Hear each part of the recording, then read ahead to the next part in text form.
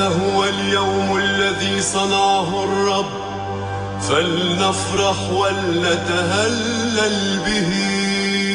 المسيح قام من بين الأموات ووطئ الموت بالموت ووهب الحياة للذين في القبور. المسيح قام من بين الأموات ووطئ الموت بالموت ووهب الحياة للذين في القبور.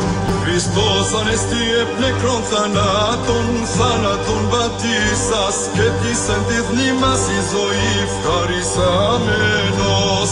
Alrighty, Christos Anέστη, Messiah. It's May 8th, 2012, and it's time for Comments X. We're back in our usual place again, starting a day here. A day is kind of shifting again, so the comment sects are coming later because the day is shifting over. So I'm not finishing now any earlier than 3-4 o'clock in the morning.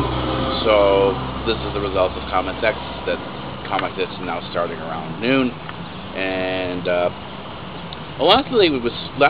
yesterday was pretty good. I got a good amount of filming done. Problems did pop up where I did have to debug, but it didn't take me that long. I was able to debug and film in the same day. So I'm getting used to really dealing with a lot of the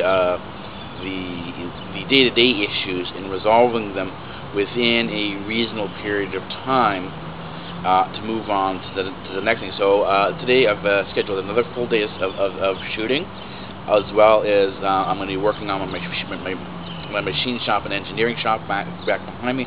Back behind these garage doors is a machine shop and engineering shop.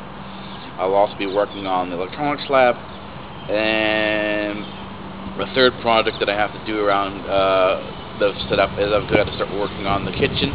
The kitchen is where I'm going to be filming the new documentary. The new documentary that's called Food of the Silk Road.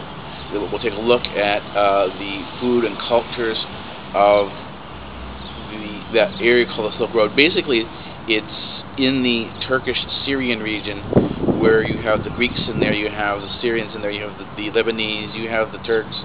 But that area there, because it was a crossroads, you have cultures from Persia, you have cultures from India, you have all even as far away as China, because that's where the Silk Road went. They went all the way through there. And it went into North Africa, into Somalia, into all these different regions, and I want to see how the Silk Road has influenced all these different regions. So I'm going to be doing a bit of a study to see what type of foods these people have, the different types of spices. I have access to all these different spices now because I'm in an immigrant neighborhood where you have all these spices around anyways. So I thought that since I'm learning the culture, since it's partially my culture, I'm going to start from the central area of Syria, Turkey, Greece, and Lebanon, and then work my way out in concentric rings across the Silk Road, both east and west. Now we're going to be trying to primarily concentrating on the southern end of the route because it didn't go so much into Europe as it stopped essentially in Budapest. That's as far north as it went. As soon as you got into the Caucasus, the Caucasian Mountains, that's sort of where things stopped. And then everything west of there is Europe and has a European culture and European identity. But things around Turkey, Syria, Lebanon, around that area there, and then as you go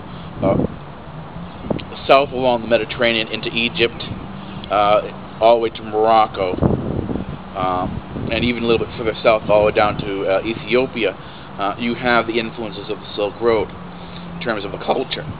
Then you can go all the way east to India and to China to find influences of the Silk Road there as well.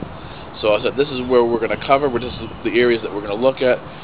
We're going to try to cook with as much of the materials that they had available at the time, so that we can get an idea of not only what could they have eaten, what could their foods have looked like,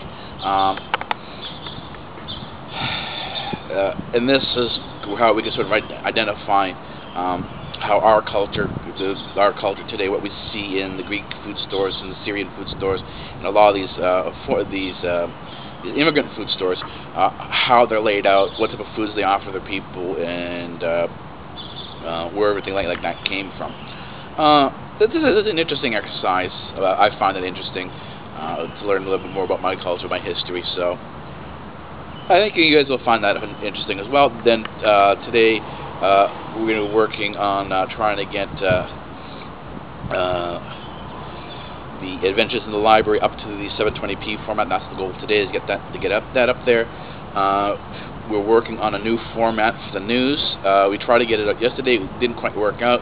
Had some technical issues that we still have to work on and smooth out. So that's going to be done today. So we should have news and economic report out today.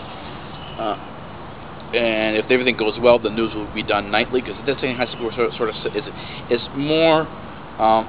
Things have to be set up more than they did before, because there'll be reference. You'll be able to see some of the web pages I look at and some of the different sources that I use, and how I make my determination of what is what. And then beyond that, it just I also have to do the prep for tomorrow and the rest of the week to see what I'm going to do, what other stuff is going to pop up during the week as well. So. That's sort of today's schedule. That was kind of, and also to look back at yesterday. So I think that's going to be it for now. I'll see you guys around on YouTube.